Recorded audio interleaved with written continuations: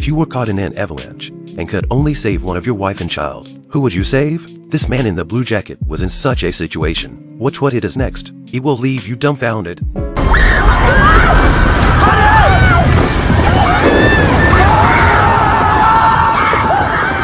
After 10 seconds or so, the woman patted the snow off her body. All the tourists were just in shock and no one was hurt. Luckily, it was just a false alarm. At this time, the man who had just escaped walked back. He saw that the danger had been lifted and returned to his seat as well. Then awkwardly said to his wife, "Just now the avalanche is really spectacular, but on closer inspection, the wife's face had changed and she didn't pay any attention to her husband." The next day, the family was out skiing. The wife squatted down in a corner and silently shed tears. It seemed she still hadn't gotten over it, but it was understandable. The husband ran away when he was in danger. Any other woman would probably have a hard time figuring it out, but the husband was really sad. He cried and admitted to his wife that he ran away and said he hated his cowardly and timid side. He was also a victim of a subconscious reaction. He cried even more as he said this. The wife was helpless to see her husband in this state, so she pulled him back inside first. The husband who went to the house was still crying. After a few more days, the family went out skiing. The snow was so heavy and white that people could hardly see. While skiing, the wife disappeared.